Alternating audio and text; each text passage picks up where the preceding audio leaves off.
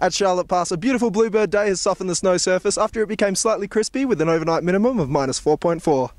A pristine sunny day shone down in amongst little to no wind, meaning that perfect skiing conditions were on offer once more here on top of Australia. Secret slashable stashes were available throughout the mountain today, having remained soft and fluffy after the weekend's heavy snowfall. Groomers did a great job last night cutting corduroy into all runs on the piste map for a smooth and sleek skiing surface, as well as shaping the terrain park with new jumps and gaps. Riders' picks of the day were Waterfall for beginners with its soft and relaxed descents, Pulpit Corners for some more high-paced tree-embraced action for intermediates, and Avalanche for an all-out carving attack on the slopes for advanced riders.